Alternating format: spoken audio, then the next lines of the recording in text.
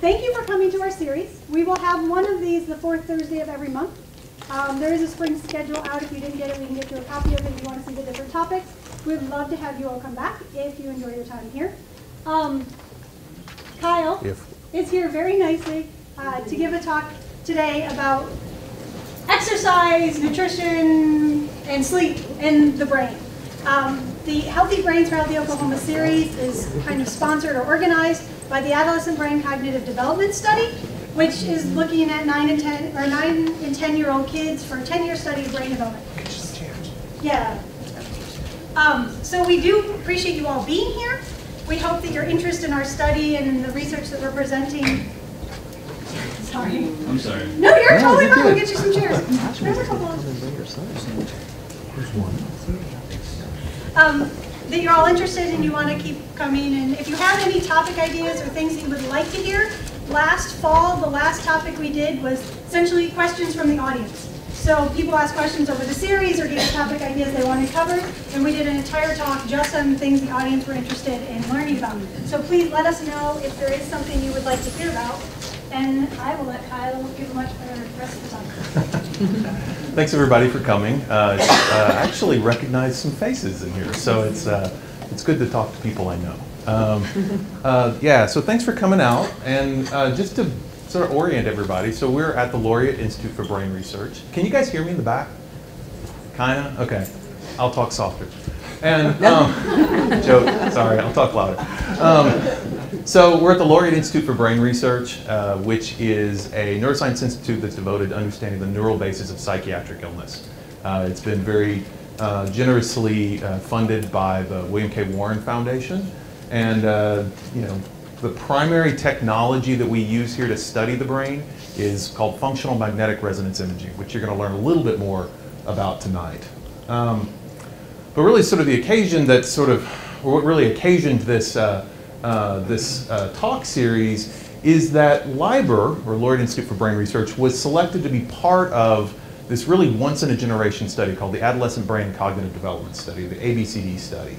So LIBR was selected as one of a handful of sites throughout America to collect data on 12,000 9 and 10-year-old kids and to follow them for 10 years and to study how their brains change throughout adolescence and how the things that happen to them and the things that they do to their brains affect ultimately the kind of adults that they turn into. And one day what we hope to do is, with all this massive amount of data, and believe me, it's a massive amount of data, to be able to go back and sort of back sort that data and figure out what were the biological markers, the predictors of which kids would go on to maybe try marijuana, or which kids would go on to binge drink, or which kids would go on to become depressed or anxious, or which kids would go on to be really resilient.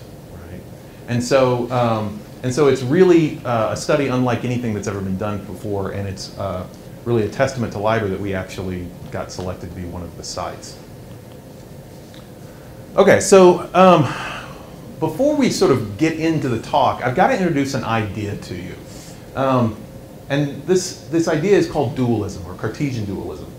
René Descartes was a French philosopher, and he's really sort of he wasn't the guy who really exactly came up with the idea. He'd been around for a while, but he's the guy who's really sort of pegged as the main force behind this idea. And dualism says that mental phenomena are not completely physical. In other words, the mind and the brain are, at least at some level, separate. And we're going to talk about some of the implications of that idea. This was an extremely, and I would argue still, extremely influential idea. So the idea was that the mind, which Descartes sort of equated to some extent with the soul, was separate from the brain. And he had to come up with a way of like, well, how do they actually interact? And Descartes did lots of neuroanatomical studies, and he looked through the brain, and he figured, you know, we only have one soul or one mind, so it's probably the case that the seat of that, or the connection point between the mind and the physical brain must be in something called the pineal gland. And the reason why is because we only have one of them, unlike most of the other structures in the brain where you have one on each side. And I'm looking at Elmas here because Elmas is a neuroanatomist. And this was an incredibly influential idea, right? That the mind and the brain are separate. And I'm going to argue tonight that this actually turns out to be a very bad idea. And you'll see why. So we're going to start by talking about a very brief introduction to brain science. We're going to talk about how changes, in particular injury to the brain, affects the mind. And then we're going to talk about how changes in other body systems outside the brain affect the mind and the brain. Right? So that's going to be things like sleep, nutrition, and exercise. All right, so get everybody oriented here, okay? I've been told, I have to provide a warning, I've been told that I have to keep my inner nerd in check, okay? So if there's at any point in this talk, and I'm serious, any point in this talk, I start saying words that are hard to understand or you don't know where I'm going with this, I want you to raise your hand and interrupt me and say, hey, tell us what that means, okay? This is a brain. And just to be clear, this is the outer surface of the brain. Here's the middle of the brain. So if you were to cut right down the middle and sort of look at it, you see the middle of the brain. This leads down to the spinal cord.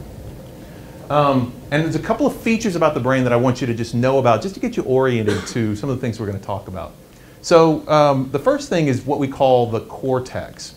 So the features of the cortex are, if you sort of blow up this section here, you'll notice that there's these ridges and these valleys, right? So you have a gyrus and a sulcus, right? So gyri and sulci. If we now zoom in, do you see this section right here? If we zoom in on this and we look at this gray area, so you notice there's some gray stuff and some white stuff. If you look in the gray area and you magnify it, this is basically what you see. You see what's called a cortical column. And you'll see that in that cortical column there are neurons that are arranged in certain orders. Okay? You can see those here. So this gray, what we call gray matter, is a thin layer of cells, approximately 1.5 to 4 millimeters thick. And if you'll notice, these cells project down here, and then there's lines down here, right? So that actually is the beginning of what's called white matter. That's the white stuff. And the white matter are the connections between cells and between brain regions, okay? So what are these cells? Well, these cells are neurons. So if you look here, let's take this guy right here, okay? So you'll notice that we have, in this case, we've got structures down here, and then we've got this thing, and then we've got this long line. Well, that maps onto this. So this is a neuron. So you have dendrites, which receive information from other neurons. That information is passed to the soma, or the cell body, where it is, the information is processed in the nucleus, and through complex gene transcription and that sort of thing, information processing takes place in the cell body. And then there's an electrochemical event that sends a signal down this long arm, which we call an axon.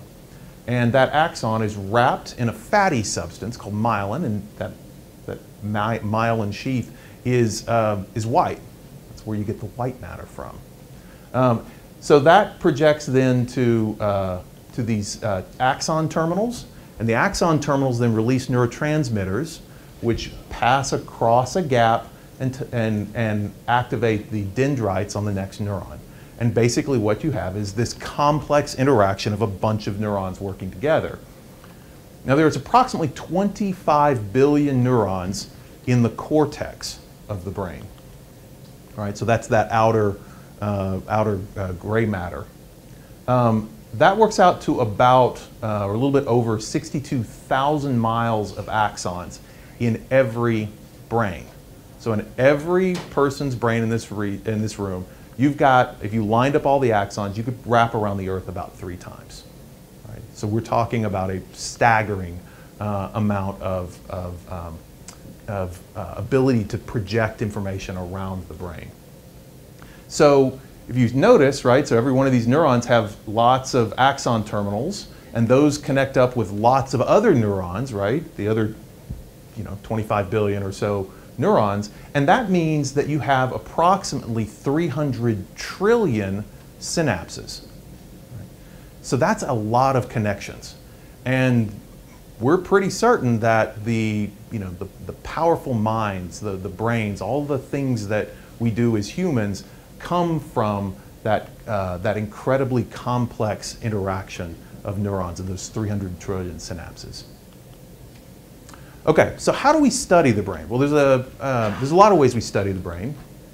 So one way we do it is by observing the effects of stimulation and medications on animal behavior. So what you see here is a rat in what's called an optogenetics study. I'm not going to go into the details of optogenetics except to say that using certain types of light, you can turn on certain types of neurons in a rat's brain and measure how changes in the activity of certain types of neurons produce different types of behavior. And so does anybody remember this when they were a kid? It's just as a sort of a side note, right? So, there's these rats and they're doing stuff to them, and sometimes it makes them kind of smart. And there was a book when we were all kids called The Secret of Nim, right? It was a book about really smart rats. And before I came here to LIBOR, I was a research fellow, a postdoc, and then a research fellow at the National Institute of Mental Health, which is right outside of DC, which is pretty much the largest biomedical research facility in the world. And I was there about a year before I realized that the NIM and The Secret of NIM was the National Institute of Mental Health. So I'm not a real quick guy, right? Just know that. I'm kind of slow on the uptake sometimes. All right, how else do we study the brain? Well, we study the brain using, for example, magnetic resonance imaging. So this is a typical MRI scanner that we would use for research purposes. This is actually the one that's downstairs here at LIBOR. And there's two different types of scans that we do. So the first is a structural scan. So a lot of you may, hopefully not too many of you, have had the experience of being in an MRI. And they might take an image of your knee or of your back. And usually what they're doing for that is they're making a structural scan. And certain types of pulse sequences from this magnet allow you to map the high resolution structure of the brain. Right? So that's what you see here. Now that's telling you about the structure of the brain. And that's good, that's interesting, but there's actually something cool that we can do beyond that. And that is functional magnetic resonance imaging. So imagine, let's just go back here so you can see this. Imagine we put people in there and we show them a checkerboard that flashes back and forth like that. And we use a different type of pulse sequence that allows us to look at the ratio of oxygenated to deoxygenated blood in the brain, which is a measure, it's an analog for brain activity. When we do that, we get a much lower resolution image. That has to do with the physics of these sorts of functional scans. But there's something very cool that we can do with that image, and that is we can look at the changes in the blood oxygenation over time. Right? So you can see here, remember I was showing you the flashing checkerboard, where you can see if we look back in visual cortex that the activity of that region goes up and down, up and down. Does everybody see that? That's the basis of functional magnetic resonance imaging. We have people out in the scanner do some task that we know the timing of that event, and then we're able to look at the relationship between their brain activity and that event. So we can take this time series and we can do a lot of statistics and we can begin to produce maps, or we can begin to map function onto structure. So we take that functional map and we overlay it onto that structural map and we do statistical analyses, and that's how you get sometimes what we sort of refer to as the pretty pictures, right? And so these are actually some just figures from studies from my lab that have been published in recent years, where we can look and we can see, for example, in the ventral pallidum, when people are looking at food pictures, that you can see increases in activity over time that reflect changes in activity in that region of the brain. Okay, so that's one way, or that's a second way that we study the brain. There's another, I think, very interesting way that you can study the brain, and that is to observe the effects of injury on the brain. And that brings us to one of my favorite things in neuroscience, which is the story of Phineas Gage. Does anybody know about Phineas Gage? Right? So Phineas Gage was a very well-respected man he was in the 19th century. This was in, I guess it was upstate New York. And he was a foreman for a team that was clearing paths for railroads. And one day, they were using a tamping iron to push dynamite down into a hole, right? Because they were going to blast some rock. And something went wrong, and there was an explosion, and that tamping iron, which is this rod right here, blasted up, went through his head, went all the way out of his head, and landed some yards away. The amazing thing was that Phineas Gage lived, but he was never the same. And so this is actually we to this day, we have actually in a library at Harvard, they actually have Phineas Gage's skull. And this is a drawing of that skull and the path that the rod took as it blasted through his head. Why is this interesting? Well, because this is one of the classic, what we call neuropsychology cases. Phineas Gage was this well-respected man. He was known for being very sober and a very well-liked person, very a lot of emotional regulation. After this accident, he was a wild man, right?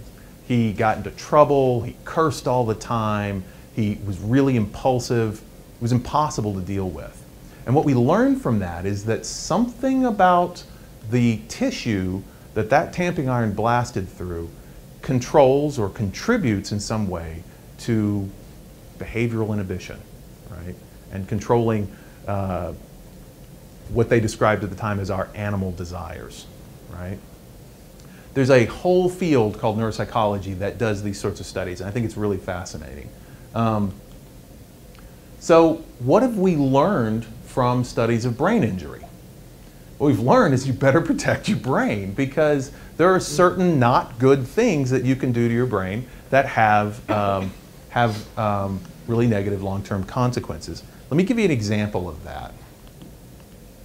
So this is a study that was published just a couple years ago, or a few years ago now, about the effects of mild traumatic brain injury on cognitive performance, right? So this is, in this case, these are adults who suffered what we would describe as a mild concussion, right? The sort of thing that would happen very commonly in a football game or a hockey match or something like that.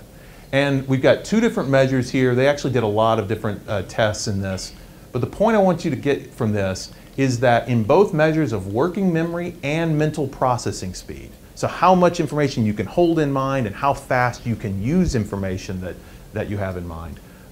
If you had mild traumatic brain injury and what's called post-concussive syndrome, which is basically sort of feeling foggy afterwards for some period of time, you had much poorer working memory and you were much mentally slower.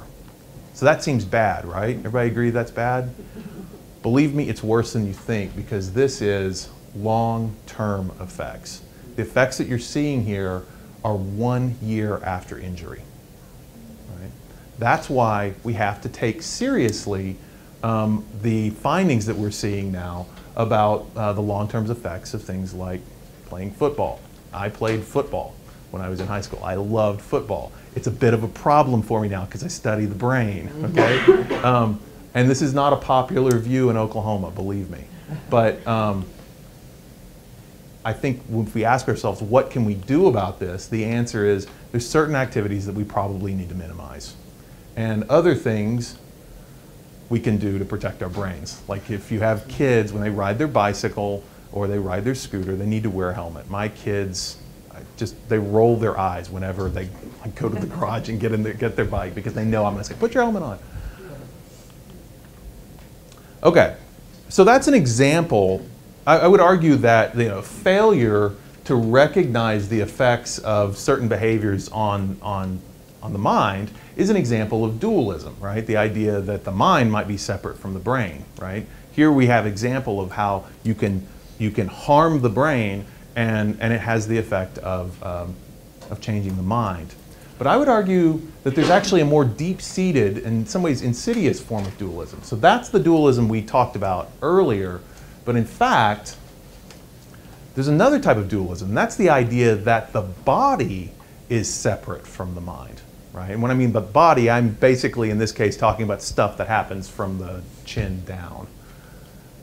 So we talked about how insults to our brains affect our minds. How do changes in other body systems affect the mind? And there's going to be 3 examples we're going to look at. We're going to look at sleep, we're going to look at eating or nutrition, and we're going to look at exercise.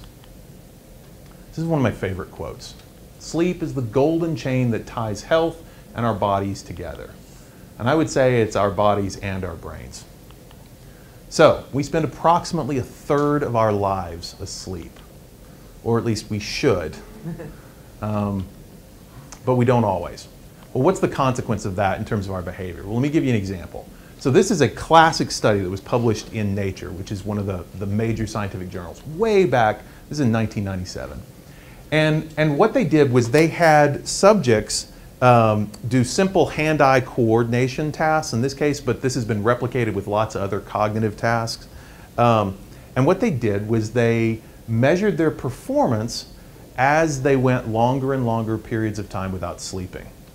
And what you see here is a graph where they mapped performance after hours of certain hours of wakefulness against performance by blood alcohol, right, concentration, right?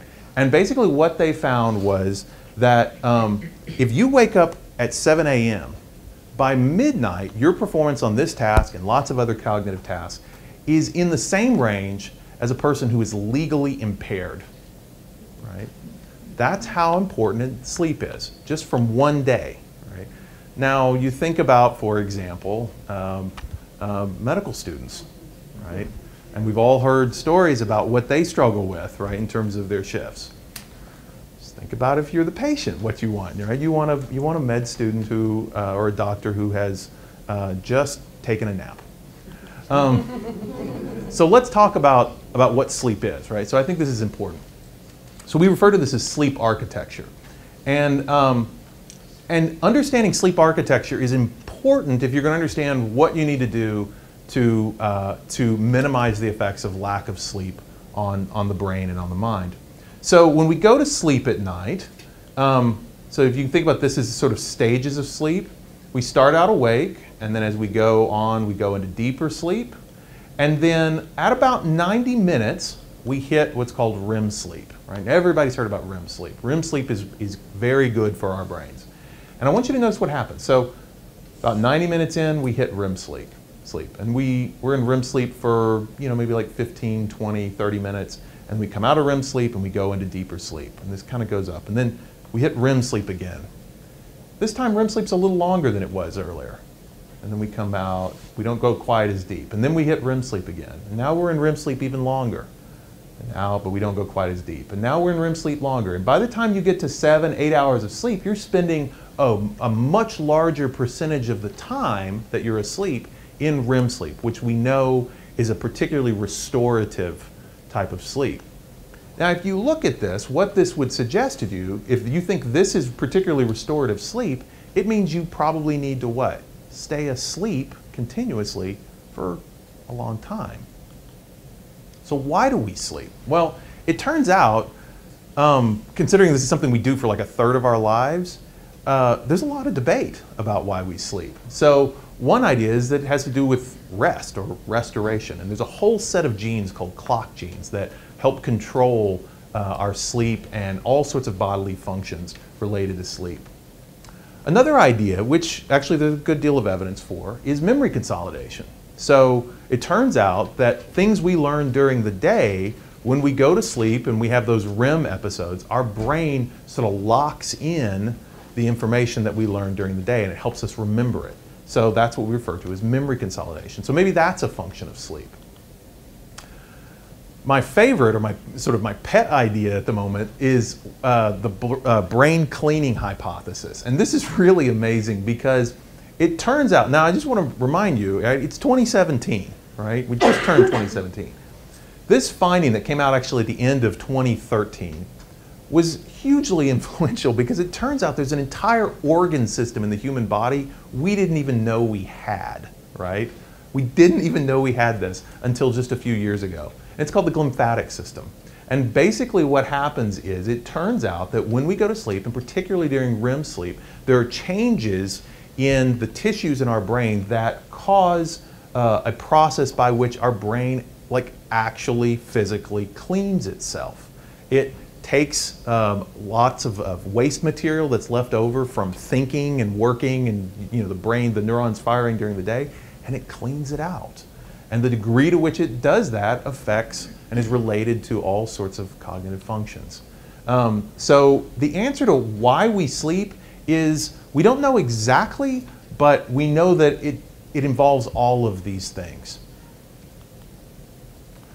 Okay, so this is a talk that's related to ABCD. So I'm going to throw in some things about adolescence here. Let me just get a show of hands here. So how many parents in the room might possibly have noticed that their kids are a bit sort of emotionally reactive the day after they go to a slumber party, right?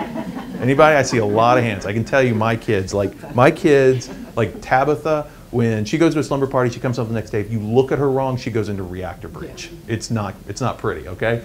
Well, it turns out we have evidence about why that is. So the study that was done at Emory University, which is where I went to graduate school, actually some of my professors published this just last year, and what they did was they took kids, adolescents, and they looked at how their brains responded to angry or neutral faces, and they found that the kids, when they were sleep deprived, or the kids that were sleep deprived, showed much greater activation in regions such as the amygdala, which is involved in emotional reactivity. So clearly, the loss of sleep in these kids was causing them to respond in a sort of more emotionally reactive way. Okay, so show of hands, how many parents in the room might possibly have noticed their kids make all sorts of bad decisions the day after a slumber party? Yeah, okay. Yeah. Turns out there's evidence for why that's the case too. So this is a study where they looked at, in adolescents, risk-taking behavior in a game when the kids were in a brain scanner. And what they showed was that the poorer the sleep quality that the kids had, the lower the activity in a region called the right dorsolateral prefrontal cortex that's involved in inhibiting and controlling and sort of sculpting our behavior and making us less impulsive. Right? There you go. There's the sort of neural signature of why kids after that slumber party the next day sometimes make not the best decisions. So how much sleep should we get? Well, it varies by our stage in life. So you'll notice that newborns and infants and toddlers, they need anywhere from 12, 13, 14, up to 17 hours of sleep a day. By the time you get to teenagers, they really need 8 to 10 hours. Right? If they're getting less than that, it's ultimately not good for them. Young adults and adults, it needs to be 7 to 9 hours. That's the recommended amount. Right? You really want to shoot for about 8 hours, hopefully 8 hours of uninterrupted sleep. So given this, and given what I showed you about sleep architecture, what should you do? Well, the first thing is get rid of all the technology in the bedroom, right? For all sorts of reasons I won't go into. Actually, it turns out the light, even the color of the light on a lot of our iPhones, and believe me, I am super guilty of this, right? Actually causes changes in our brain that actually wakes us up, right? And so before bedtime, we need to cut out the tech. There's been a whole sort of series of studies that have talked about the importance of bedtime yoga and doing things physically to sort of relax your body as you get ready for bed. Setting in a set sleep schedule helps. No tech in the bedroom, relax before bedtime. And it turns out actually setting the temperature a little bit cooler actually helps with sleep quality and has effects. Okay, so what's another area that turns out is important for the relationship between the body and the brain?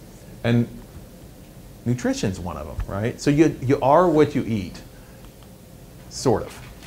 All right. So we eat approximately 60 million calories in a lifetime.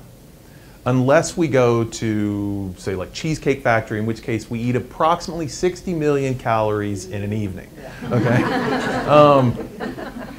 But it turns out it matters, of those 60 million calories we eat in a lifetime, it turns out it matters a lot where those calories come from.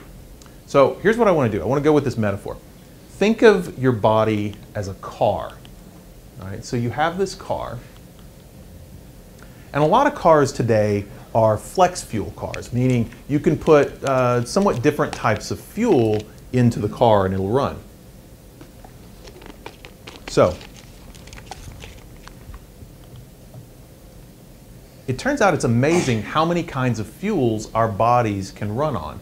In fact, strangely enough, our bodies can actually run on themselves, right? If you go without eating, you have stored energy on your body, most notably in the form of adipose tissue or fat, that your body can begin to churn through to find energy.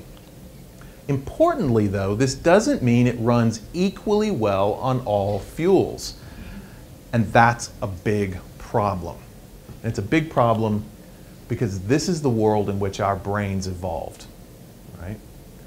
We evolved, the brains that we have evolved in a world where food was scarce and it tended to be lower in calories, right? Less energy dense. And that's significant. And as a result, right, because of this, we developed neural systems that, that make us respond to certain types of food more than others, right? And what is that? That's food that's energy dense, right? Things that are high in fat and high in carbohydrate, and high in sugar. We feel good and we want those things. But that turns out to be a problem because this is the world our brains evolved in, and this is the world our brains live in today, right? We are walking around in a 21st century world with Pleistocene brains, and there's this misfit between the two. And I would argue that that distinction, that misfit, underlies a whole lot of problems in our society. So we have these neural systems that, evolved to respond to food pictures, or I'm sorry, to foods. So we see foods out there in the world, and that information is passed, for example, to the front of the brain, particularly the orbital cortex, which goes, has projections to reward regions such as the nucleus accumbens and the ventral pallidum, and then that gets passed out to the anterior cingulate and the subgenual anterior cingulate, and all of these regions then begin to produce behaviors that procure that food, right? This is wired into our brains. So if you're going to have a system that's wired into our brains to make us want to eat lots and lots of high-calorie foods, and if you're going to live in a world where that food is actually now easily available, you'd better have a good brake on this system. Otherwise, you're going to run into trouble fast. And it turns out we do have pretty good brakes, several brakes, in fact. One of those brakes that we'll talk about tonight is leptin. Okay, so leptin is a hormone that's made by adipose tissue, or the fat tissue on our body, that regulates appetite, among many other things. We're going to get to that many other things in a second here. So you have fat tissue on your body, and it's releasing, as that fat tissue, you get more of it, begins to release more leptin, and the leptin travels through your bloodstream to a region of your brain called the hypothalamus. And the hypothalamus sends signals out to the rest of the brain, which says, okay, we've got enough energy stored on board, let's dial it down now. And so it suppresses your appetite, and so you should, in principle, stop eating, right? You should eat less. So you hear that and you think, okay, that sounds good. Why don't we just give ourselves lots of leptin and we'll eat less, right? Magic bullet, magic bullet. Well, it turns out leptin does some other things, and that's where we run into problems, because leptin does more than just put the brakes on appetite. Leptin also plays a role in inflammation, and this is why obesity is associated with chronic inflammation. So in very, very broad terms, basically what happens is you have leptin, and leptin produces inflammatory markers. It produces cytokines. And those cytokines, unfortunately, have all sorts of effects in the body, one of which is that it promotes the mRNA expression of leptin, which produces more leptin, which produces more cytokines, which produces more leptin, which produces more cytokines. And pretty soon you get chronic inflammation.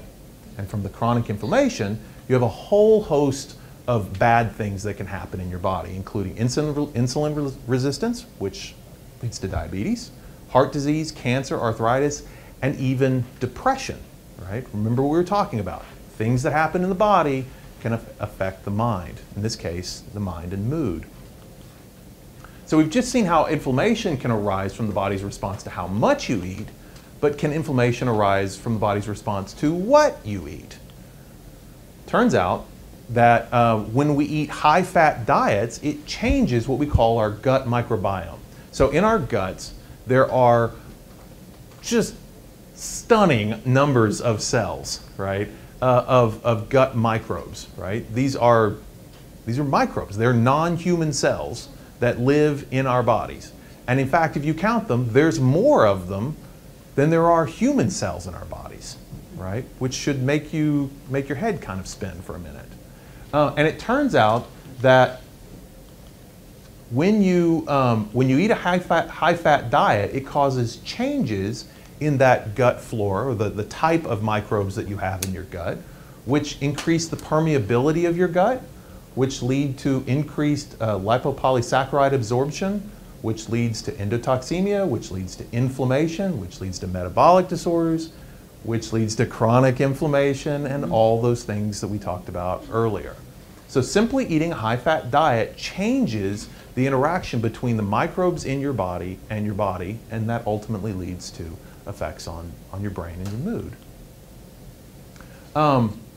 And I think one of the most interesting examples of this with respect to development, right, going back to this theme about ABCD, is this study that I think is really kind of classic about demonstrating that children and adolescents may be particularly vulnerable to dietary effects on brain health.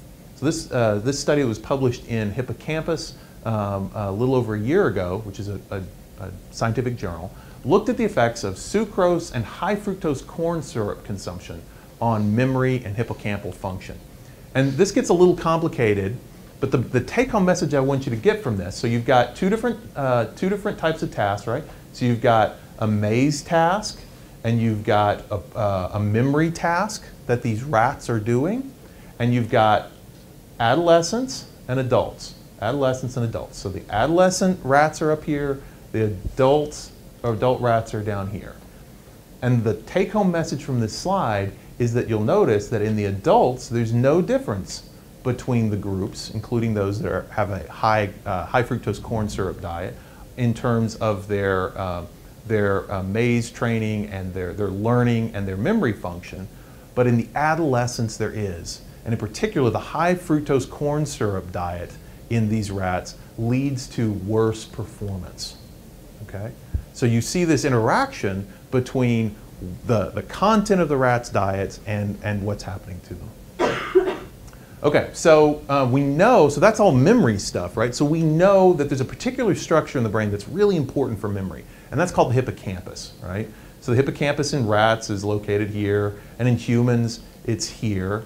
And both rats, adolescent rats, and human kids both have hippocampi. And so things that we learn about rat hippocampi probably hold for kid hippocampi too. But we don't want to cut up kids' brains, we want to cut up rats' brains. So we're going to do that in this case. And when we do that to these rats that were in the study, what you find is that in the hippocampus of the adolescent rats, but not the adult rats, there are higher levels of inflammation in the high fructose corn syrup diet, right? So what that means is that in the rats, when they were adolescents and they were put on a high fructose corn syrup diet, they had higher inflammation in their hippocampus, and that is most likely the cause of the poor memory and learning in these rats. Okay? I just want to point out, in this study, they only looked in the hippocampus. It's probably the case that this inflammation was all over the brain as well. So, what do we take from this? Although some cars can run on a variety of fuels, right? If you put bad gasoline or bad oil or bad transmission fluid into a really nice car, you're going to end up with this, all right? I've owned some cars that look like this. Although our bodies, similarly, can run on lots of different types of fuels, if you put bad fuels in our body, you're going to get a brain that looks like this. And this is my MRI. All right, so what can you do? All right. Well, you can eat healthy, right? So what does that mean? Well, I always, when I give a talk like this, I have this slide and I give a talk like at schools, I always just tell them, look, there's these certain dietary heuristics.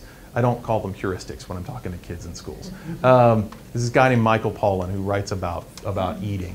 And he says, if it came from a plant, eat it. If it was made in a plant, don't. All right? Or another one, eat food, not too much, mostly plants. Or if you're talking to kids, this is really important, don't eat breakfast cereals that change the color of the milk. Okay? All right, what else can you do to help your brain? Well, recently scientists have identified a new prescription that will improve sleep, reduce leptin insensitivity, reduce inflammation, markedly improve cerebrovascular function and brain health, improve cognitive function, and like many other prescriptions, it comes in many forms, right? So lots of drugs out there, you can take it in lots of different forms. And this recent discovery by scientists is exercise, right? It comes in lots of forms, but it turns out it's all good for the brain. All right, so tonight, I haven't gone into a lot of the details, but I've talked about a lot of complex biochemical pathways. So we've got the stress or the HPA axis system. We talked about clock genes and sleep. We talked about leptin and metabolic signaling. We talked about inflammatory responses. There's all these incredibly complex biochemical systems that underlie all of these things. And there's a big problem, and that is that minor modifications, and importantly, all these systems are like linked together intricately. So minor modifications in any one part of these pathways can have unexpected and not necessarily good effects on other parts of the pathway. So remember the story about leptin, right? Leptin has effects on appetite, right? You might think, well, let's just give ourselves a bunch of leptin, but it turns out leptin has effects on inflammation. Well, it turns out that's not such a good idea, right? So it's really hard to figure out how to manipulate one little thing in this system without causing all sorts of crazy things to happen in other parts of the system. Interestingly, exercise influences all of these systems in a unified or integrated way. And it's probably because we evolved all these systems together to support physical action. Right? And so as a result, exercise really is kind of the magic bullet where you can do this one thing and move all of these systems around in a healthy way together. And it turns out it's a really, really complex, the effects of exercise on the body are really complex, but there's a whole sort of pathway by which certain types of, well, not certain types, physical activity of the muscles produces certain changes in biochemical signaling pathways that lead to changes throughout the body and ultimately in the brain, creating a substance called brain-derived neurotrophic factor, or BDNF. And BDNF changes other sort of receptors in the brain that lead to greater neuroplasticity, so the ability to learn new things, as well as neurogenesis, the ability to grow new neurons. And that's all because of changes out in the body in terms of physical activity. So if you want to grow your brain, you move your body a lot, right? And just a little side note here, it turns out there's a whole lot of studies that show that when you're talking about effects on the brain, aerobic exercise is particularly important, particularly 30 minutes or more. So if you can get 30 minutes or more of continuous aerobic exercise, you really turn these systems on and have big effects on neuroplasticity and neurogenesis. And because of that, we find all sorts of effects in terms of exercise on cognition. So for example, this is now a fairly old meta-analysis, but they showed across lots of different types of cognitive functions, like executive functions, which is like related to decision making, or spatial memory, or speed of processing, how fast you're able to think. Those who were put on exercise regimes did better.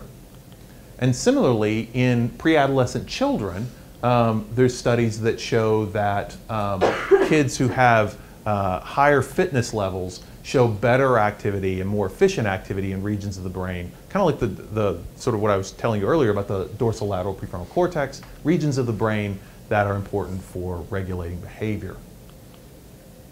Okay, so we come back to Descartes, and we ask, why are these findings matter? Why does all the things that I've shown you tonight matter? Well, they suggest that this idea of dualism probably doesn't hold. Things that happen in the brain affect the mind, and things that happen in the body affect the mind. Okay?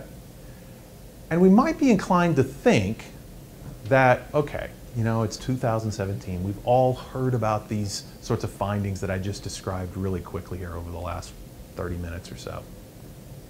Maybe we're not dualists anymore. I would argue that's not true. And the reason why is because all you have to do is look at the policies and the decisions we make about how we raise kids in our society that suggest that that's not the case. So for example, just a couple of years ago, the National Academies of Science, Engineering, and Medicine took to task the American educational system for their decision to cut back on physical activity in schools. Based on what I showed you earlier, it sure seems like a pretty good idea if we had kids in school doing a lot of physical activity. Their minds would work better. They would learn better if we did that. But we've cut back on it. I would argue that to some extent, the reason why we've done that is because we have this sort of latent or insidious dualism, right? Where we don't think about the relationship between what happens to our bodies and what happens to our brains. Here's another example, policy example of it. School lunches. So approximately 31 million children participate in the USDA National School Lunch Program each school day. Of that, approximately 21 million kids qualified for free or reduced price lunches, which means that they likely get a significant proportion of their nutrition from schools. Here's a reason why that's a problem. So I want you to pay attention to this blue bar right here. What that shows you is the percentage of schools meeting the recommended dietary standards, and the blue bar shows you the average lunch served to children in schools across America. And what you'll see is that only 34% of the school lunches meet the recommended standards for the amount of fat. Only 50% have the recommended amount of saturated fat.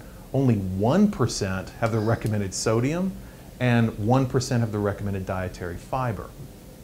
Right?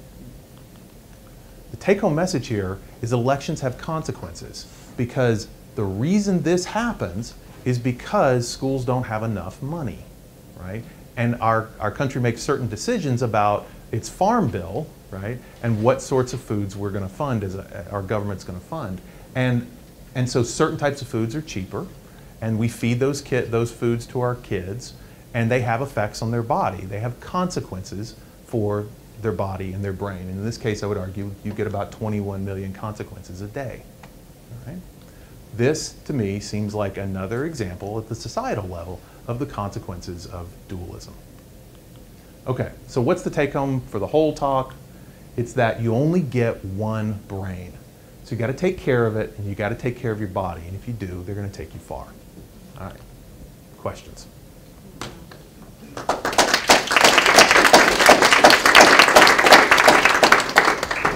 We'll start at the front and work. Sure. Okay, repeat the question, yeah. Go ahead. I just have one question about REM sleep, the diagram that you showed up there. I always heard that REM sleep was kind of when you dream. Is that still the... Yeah, it's not exclusively when you dream, but yeah, that's when a lot of your dreams happen. And to be clear, when you are in REM sleep, your brain is really active. There's almost no time that your brain is as active as when you're in REM sleep, which is a little bit unexpected. Just Yeah. to follow on that, there are some devices you can use that will help you to wake up and time your sleep cycles. Are there any like published studies on the effects of those, or if there's any damage? Yeah, it's a good question. I wouldn't be surprised if there are, but I'm not familiar with that area. So, okay, you get a question. Why is exercising one of the things that you have to do to make your brain smarter? Yeah, it's a great question. So the question was, why is exercising one of the things you have to do to make your brain smarter?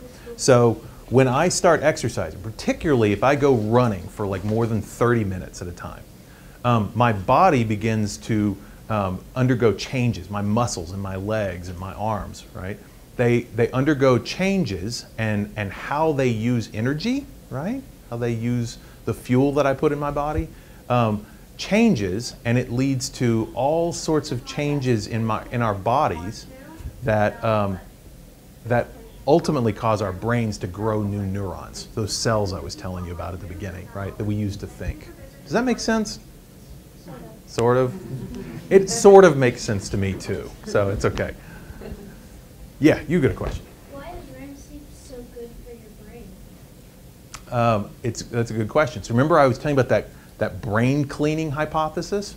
Well, when you go into REM sleep, there's changes literally in the question was, why is REM sleep so good for your brain?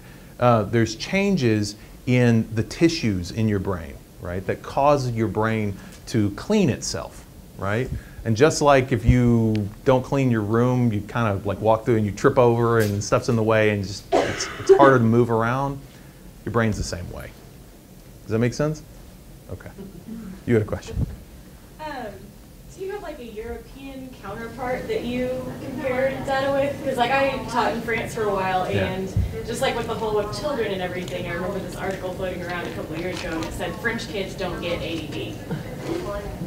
And French kids aren't angels, but they don't have the, the acting out in school and such that we seem to have here. Is that just purely diet, or do you guys get into overseas? There are people who study. So the question is, why are French kids better than American kids? and so, not exactly. But no. So there are people who actually study cross-cultural effects. I'm not familiar with the cross-cultural differences in, like say, for example, attention, right? But we certainly know that, the environment that we're in affects and in essence sculpts our brains. And so, if you grow up in an environment, let's take a different sort of environment, right? So if you grow up in an environment where there's high levels of poverty, right? You don't get enough food. Maybe you don't have access to lots of books, right? Maybe there's a lot of threat, right? So, you live in kind of a tough neighborhood, right? That's going to have different physical and ultimately mental consequences, right? Compared to if you grow up in an environment that, has plenty, right? Where your food is, readily available and you have healthier food and there's less stress, right? And less threat of violence, right? So that's going to have effects on the stress hormones. So that's a really extreme example of kind of differences in culture that might lead to differences in brains, and there actually is data to support that. But I'm not familiar about French culture versus American. Their lunches were 4-star meals. The things that kids would not, they had salad and they had a vegetable and they had a cheese course after. Everything, like the whole 9 yards. Yeah. So it's just a really different to see. Like I said, most kids here wouldn't even not eat it. So it was nice for me to eat. Yeah. Other questions? What would you say the effects of cortisol are on the brain, either from lack of sleep or stress or poor diet? Yeah. So in the short term, this is kind of a favorite topic of mine a little bit. So, in the short term, so first off, the idea was what's the effects of cortisol, right? So first I got to back up. Does everybody know what cortisol is? Probably not. So cortisol is a hormone that's released, is a protein that's released in the body in response to stress, and it has all sorts of effects on all sorts of body systems, right? So it affects how our cells use energy, how they use glucose, for example. It affects our immune system, right? And it affects information processing in the brain, right, in some direct and indirect ways. So, so you remember that bit about how we have Pleistocene brains in a 21st century world, right? The type of stressors that we have today are very different than the types of stressors that we had back then, right? You know, in the Pleistocene, people didn't worry about paying their taxes, right? They didn't have taxes. They worried about predation, right? They worried about predators, or you know, availability of food and that sort of thing. And as a result, right, we evolved systems to respond really well to short, quick threats. And today, we live in a world where we, day in, day out, are under lower level but much longer term threats. And our bodies just aren't made to tolerate it. And so when you have that sort of chronic anxiety, chronic stress, it turns out it's neurotoxic. It actually causes certain structures in the brain to get smaller and shrink. It is pro-inflammatory, so it makes you be more inclined to have inflammation. It promotes fat deposition, right? So you tend to store fat all over your body more readily when you have higher cortisol levels, and all those things are not good. So the answer is, well, I shouldn't say primarily. One of the reasons why stress is so bad for us is because our bodies aren't built to respond to chronic stress. Right? So it's that misfit between the bodies and brains that we have and the world we live in today. Did you say that Facebook in 2016 increased cortisol or decreased cortisol? I think it probably increased cortisol. I think a lot of people have really high cortisol levels right now. So, next question, yeah. I'm curious, and with that last topic in mind, the types of exercise that we choose and the effect it has on our nervous system, and the role of mindfulness, perhaps, in the equation. Yeah. So specifically, like, are there certain types of exercise that are better, and will they have certain types of cognitive effects? Yeah, this is actually a really interesting question. That's kind of a hot topic right now about, well, you know, what types of exercise are best for your brain, and what types of exercise are best, you know, for different things, and even like, are certain types of cognitive functions more related to certain types of, or improved more by certain types of exercise? It's a really complicated story. I can tell you that, setting aside a lot of the debates around that, aerobic exercise is really good, right? So you definitely want to have a big component of aerobic exercise. It's just good for brain health, right? It's good for a lot of different body systems. Mindfulness is also a really hot area, right? So there's a lot of studies about, actually folks here at LIBOR actually study mindfulness, and does everybody know what mindfulness is? So mindfulness sort of comes out of the meditation movement, and basically it involves a way of thinking about your own thoughts, right?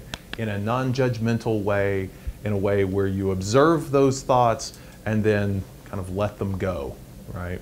And it's been shown, it takes some practice. It's not easy to do. I'm horrible at it, okay? But people, they tell me when you get really good at it, that it really does have effects on stress and helps people to have lower levels of chronic stress. And there have been studies that have shown effects in the brain with mindfulness. So it's a good thing to learn about. Kevin. I wonder about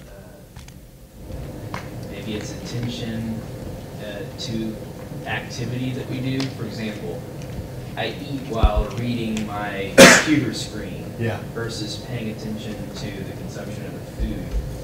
There's studies that show the effects of... Yes. This is such a cool area because, so one of my favorite studies about this, I just have to, like every time I tell people about this, they're like, really, that worked? There's this guy who does this study, and basically what he does, he has them eat from a soup bowl, right? And they don't know it, but he's secretly refilling the bowl, right? So they're eating, and it's not going down. And you'd be shocked how much people will eat, right? As long as you keep them distracted, right? And there's a whole field of study called eating in the absence of hunger, right? There's a way of testing this, right? And you'll be shocked at how many M&Ms people will eat if you get them playing a video game, right? And they're just do. And the amount of M&Ms that they eat when they're not paying attention predicts all sorts of other things, right? So, yeah. So I think this goes back to that point I was making about how we have these neural systems that evolved to sort of motivate us. They make certain types of foods in particular, but foods generally, but certain types of foods in particular, particularly motivationally salient, right? And if we sort of make our executive cognition, right, focused on something else, right? If we tie that up, those resources up in some other task, those systems that operate often well below sort of conscious awareness can really sort of run away with our behavior, right? So don't, what? Multitasking. Yeah, multitasking can kill you, that's right, right. Eva. Is that a little bit like decision fatigue? Like, are those similar phenomena? Yeah, that's a related phenomena, yeah. So the idea is that, and I'll tell you, the decision fatigue has actually in recent years become a controversial topic. Yeah, it has. For reasons I won't go into, but basically the idea behind decision fatigue is that if you have to make a lot of decisions that involve, for example, inhibiting your behavior, then when you're not paying attention, then you're really bad at inhibiting your behavior, right? Or if you to put it another way, if you sort of multitask and give your brain something else to do, then your behavior will really sort of spin out and maybe do something that you don't want to do in terms of like eating or lots of other emotional responses. Does that answer your question? Yeah. Yeah. I have two questions. Like, what? I sometimes have a lot of trouble going to sleep. Is there like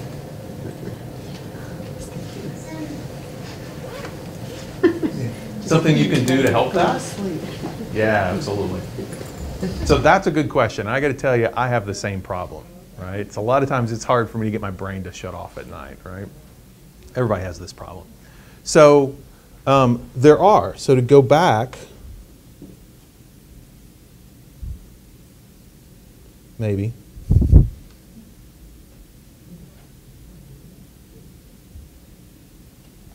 Right?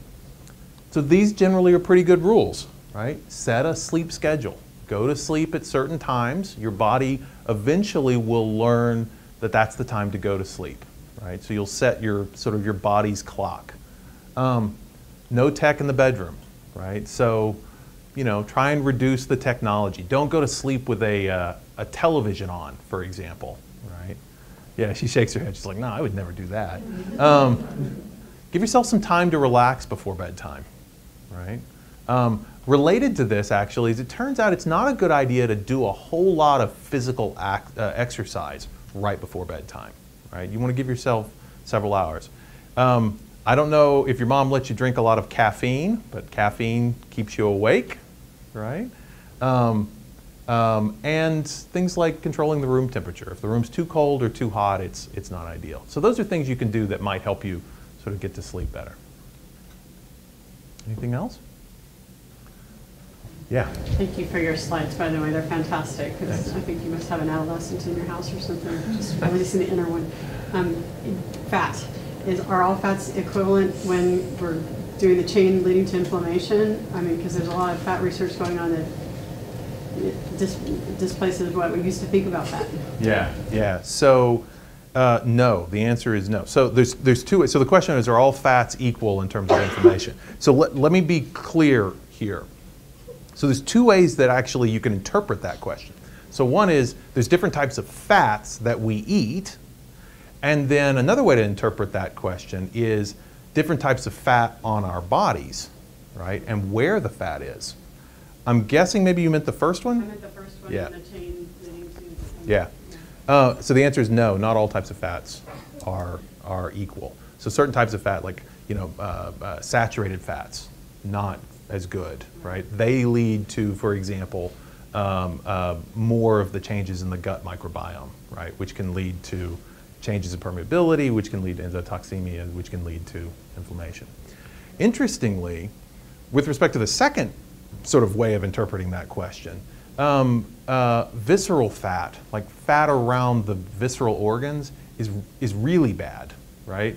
And it turns out that there are actually people who actually don't look that obese, but can have relatively high amounts of fat deposition around those visceral organs. And it turns out that fat is very sort of, it turns over a lot. I don't mean like physically turns over. I mean it sort of changes from one type of fat state to another, and really throws off a lot of cytokines, and is particularly bad. So visceral fat, on the body is not good. And interestingly, there were some studies, I don't know the status of this but there were some studies a few years back that showed that liposuction, particularly in women, right? So people would have liposuction to get rid of fat, right? But they would get the fat back. Almost everybody who has liposuction actually gains the fat back. But it turns out they were getting the fat back, and they were getting it more around the viscera, right? So it was actually a long-term consequence of that was actually worse health, right? So something to be, one more thing to worry about. Yeah. The liposuction, off it goes. Why does it come around here? Yeah, no, that's a good question. I don't remember like I said, it's been a few years since we looked at that. There were reasons for it, but I can't tell you right now. I don't remember the exact details about. That's the way the body, the body really works to protect its energy stores, right? Again, that's how we evolved, right? If you got energy on board, you tried to store it and hold on to it for when food wouldn't be available. And so that's the reason why it's not hard to put fat on, but it's pretty hard to get fat off, right? And there's all sorts of systems in place so that, for example, when you start to lose fat, your appetite immediately goes up, right? That fights against it. Yeah, sure. Okay, I have another question. I know exercising is so good. Is it good to do it every day or take off a day to give your body a chance to kind of relax? That's a good question. It has a lot to do. I mean, it's something you want to talk with your doctor about, your physician about, because it depends a lot on your general health, the risk of injury, the type of exercise you're doing. But generally, they say if you can manage to do, 30 minutes of exercise, you can build up to 30 minutes of exercise a day. That's a great thing. Generally, that's going to be better than every day, 7 days a week. I don't know. I don't know if they would say all 7 days a week or 5 days a week, but generally 30 minutes most days of the week. Yeah. Yeah. Is that okay? Yeah, sure. Is there been any more information with like the float tanks? Yeah. You guys see that here? I read an article. Yeah. About them here, and that they're trying to. So when is my insurance going to cover that? Yeah. Because it's expensive. I do it. Yeah. So for those of you that don't know, so there's a guy whose office actually is right out there. His name's Justin Feinstein, and Justin's one of the other PIs here at Liber, and Justin is the director of the float clinic here. So downstairs they have these really awesome, really exceptional tanks where people can lie in 18 inches of water, right, in an 8-foot diameter tank, and in that water there is about 2,000 pounds of Epsom salt dissolved. So the specific gravity of that water is higher than the Dead Sea. You get in and boom, you just float to the top, right? You can't possibly sink. And the water temperature is heated to match your skin temperature, And the air in the room is heated to match the water temperature. So you start to lose track of where your body is, right? You don't have to support yourself. When everything's right, you kind of lose track of where your arms are and your legs are. And on top of that, it's completely dark and it's completely sound attenuated. So there's no light and no sound. Now, a lot of people, when they hear this, they go, that sounds horrible, right? That's what I said. The first time Justin told me to do, actually what I tell people is the first time, and you do this, you don't have any clothes on, right? So, because anything that touches your skin kind of breaks the spell. And Justin was describing this to me. He's like, you got to try this. And I was like, Justin, man, I'm from Texas. We don't do that sort of thing, right? We just don't, right? And, but he got me to try this, and it's actually kind of amazing. It's very counterintuitive how much it quiets your brain down. And there are studies that are actually happening here at Liber to understand whether or not this potentially could be a treatment, for example, for certain types of anxiety disorders. And if you've never tried it, as bizarre as it might sound to you, I highly recommend it. It's actually it can be a pretty impressive experience. So, okay, well, I think we're kind of done with time, but if you have other questions, feel free to come down here and we can talk, and thanks everybody for coming.